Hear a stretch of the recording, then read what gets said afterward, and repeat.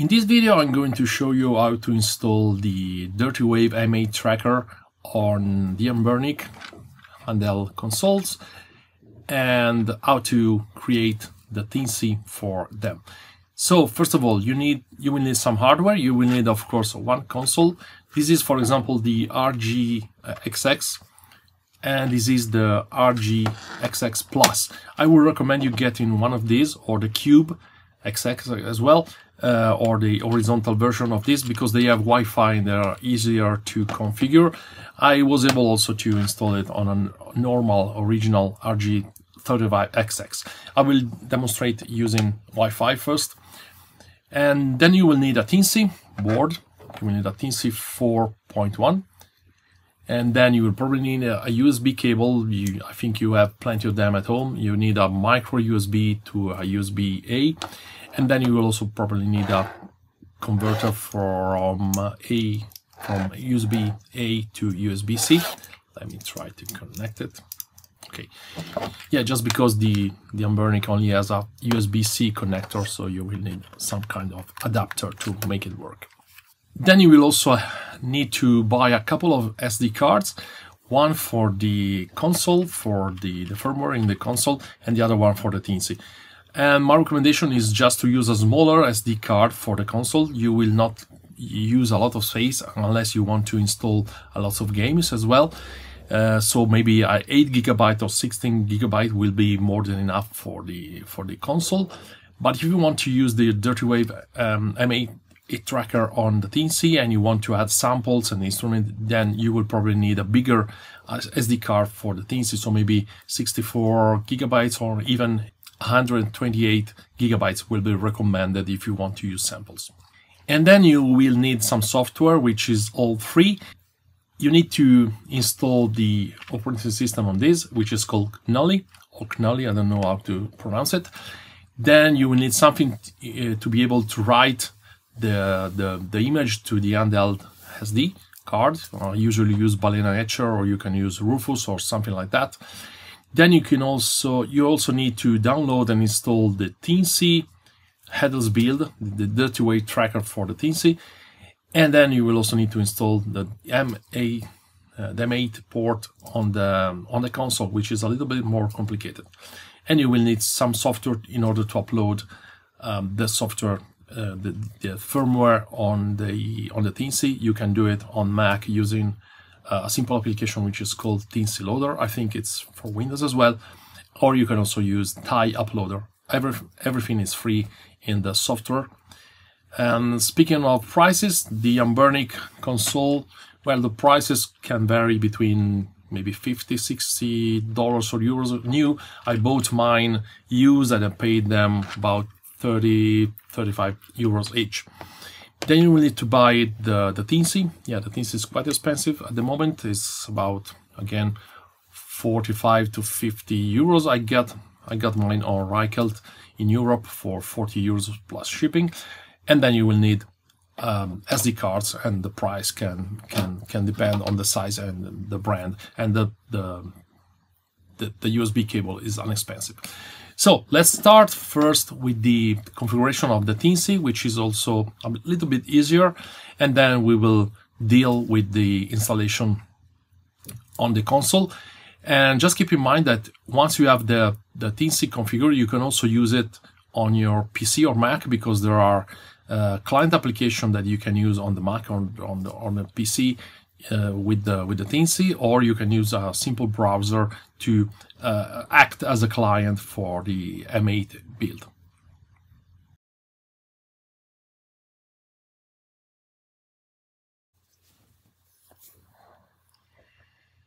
So let's start with the Teensy first.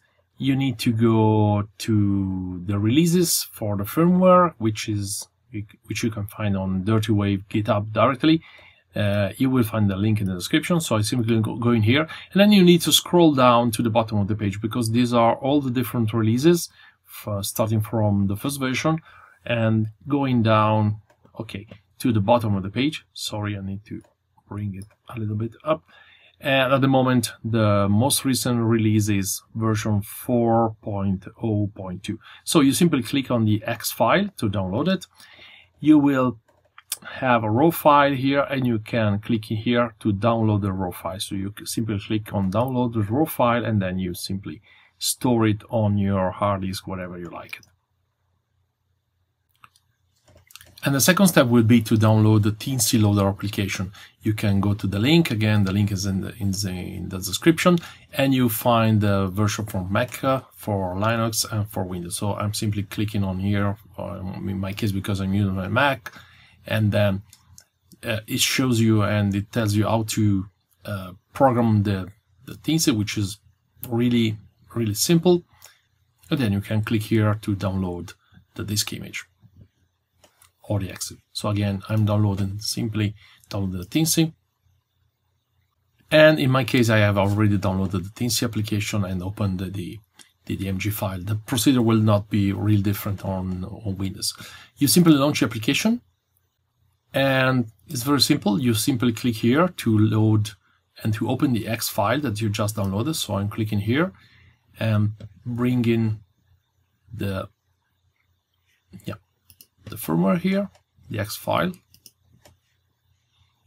And usually you will need to press this small button, and the application will tell you to press the reset button to manually enter program mode. Sometimes this will work automatically. If I simply click here, you see the Teensy here, and I click on the small button. So this is now ready to program, and so I simply need to click on this small program button in order to program the Teensy. And that's basically it. And then you will need to use SD card properly formatted or a new SD card and simply insert into the Teensy. And now the Teensy is ready to work, and we can try and connect it to the computer. And the easiest way to check if the Teensy is working is probably to use a web browser. You can use Google Chrome, for example. I tested Firefox, it didn't work. And so you open up Google Chrome and you go to this website. Again, the link is in the description, but it's really easy. It's m8.run. And on the first connection, it will tell you what this is all about, and you will also have instruction on how to operate the web interface. So you click on OK, and then you click on connect. And if the connection is successful, you will be prompted probably with permission to connect to a serial port. In my case, I'm using Google Chrome on a Mac, so I simply go to connect, and it's working. Okay, you see here that he's asking me permission to use the microphone, and this is a song I was working on, so it reverts back to that point. So you can also have a listen to the song by just pressing the space bar.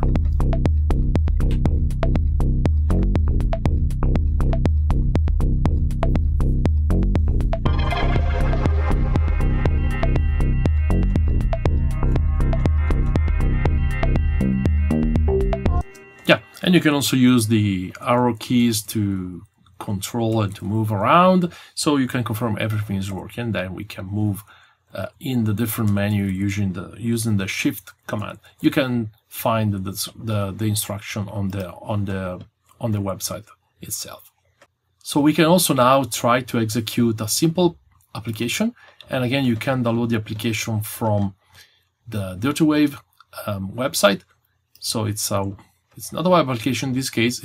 It's a simple port. Again, it's another application. It's not a browser, and I can go into here as well, and I can move around and confirm that the firmware is working.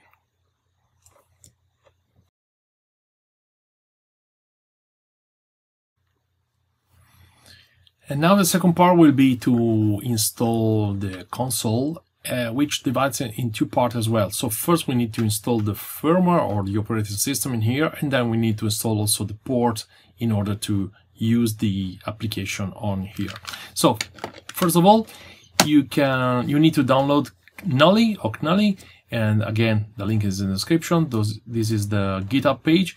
You scroll down, and there are a lot of different versions and different images, because each image is for a specific device. So for example, this is for RG35XX. In my case, I have downloaded this, which is for the RG35XX, or this is for the XX H, which is horizontal. And so here you have different versions and different kind of firmware. So you simply click here and you download. So for example, let's download this.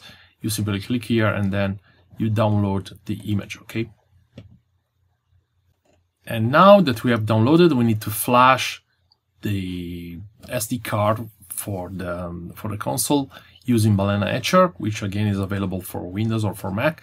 It's very simple. You simply click on Flash from File here. You select the file that you want to specify and to use. So let me choose my software here.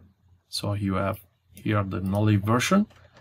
So simply click on Open, and then you select the target, so the SD card where you want to install everything.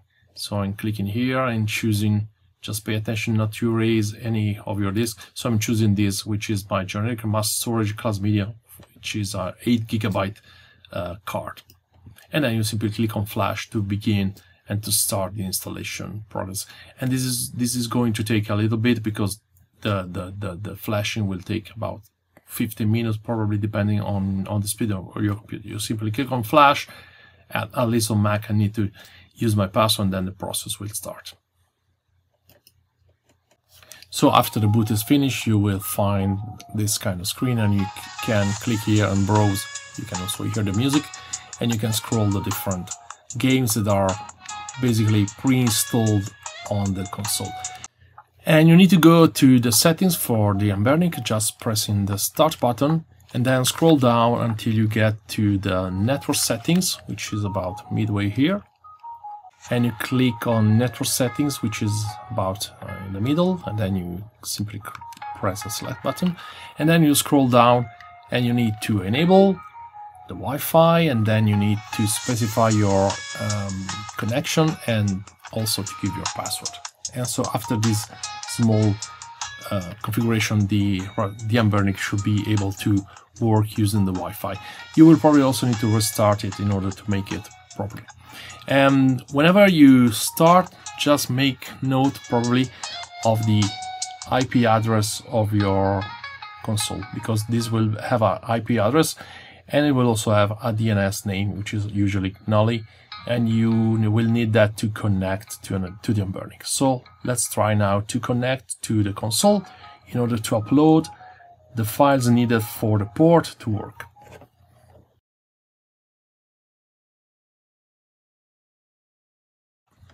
And on Mac it's easier because you can simply use the terminal to log in uses SSH, and on Windows you can use a small program, a small utility called PuTTY, which again you see the link in the description.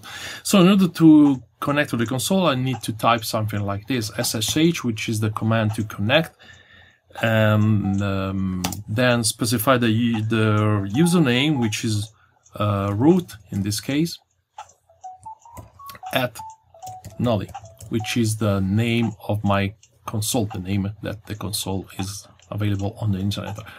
If it doesn't work, you should need to use the IP address for the console. So let's click on this and let's see if it will work. Okay, it's telling me, yeah, the authenticity of the host. So this is my web host, my IP address. So I simply want to trust it, so I need to specify yes. And then I need to insert the password for the KNULLI system, which by default is Linux simply.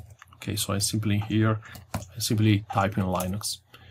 And that's it. So now we are into the console and we can move around to the system data and upload.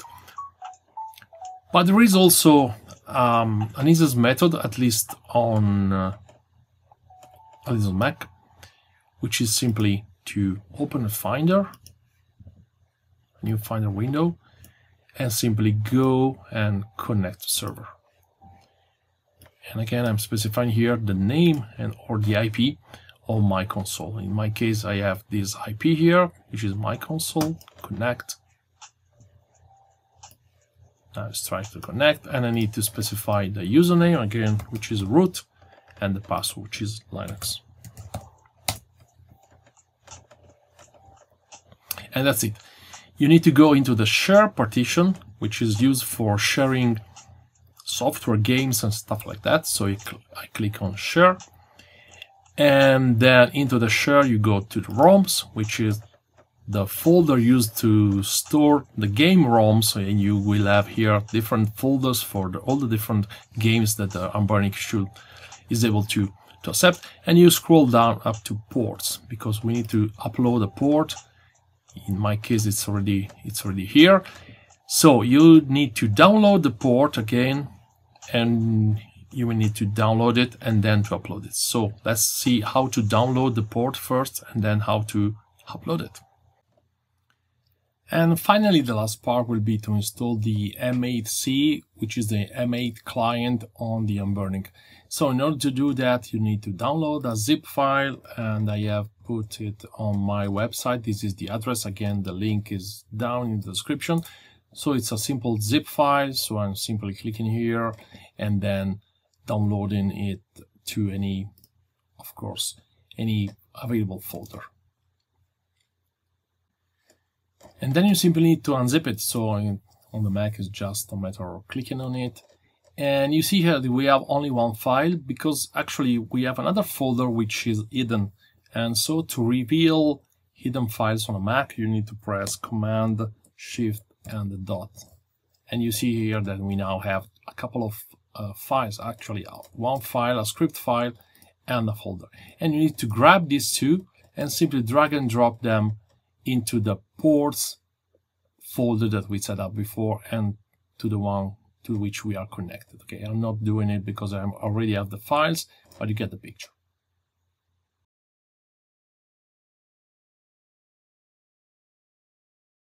And finally, once you have uploaded the port to Anbernic, you simply need to restart the Anbernic, or even go to the setting again and scroll down and click actually on the first option here, which should be game settings, and then to update the game list.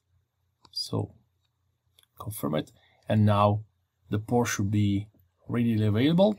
And if we scroll up to the ports section, which is here, select ports and then scroll down to the M8 port, which is here, and click on it.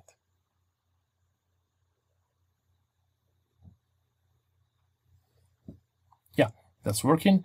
It is now disconnected because the USB with the Teensy is connected to my Mac. So let's take the Teensy out of the Mac, take the adapter, which is right here, and connect the Teensy to the adapter and see what happens on the screen, on the port, on the Anbernic. You see here we now have the Teensy connected and the application is loaded, and so whenever I click on start and bring up the volume, you see I have the same song that I was showing you on the Mac, which is now on the Anbernic.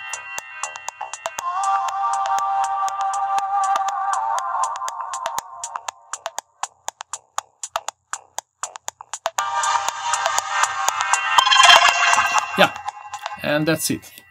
If you have issues, write them down in the comment, and I'll do my best to answer them. And see you for another build and for another adventure with Anbernic consoles. See you!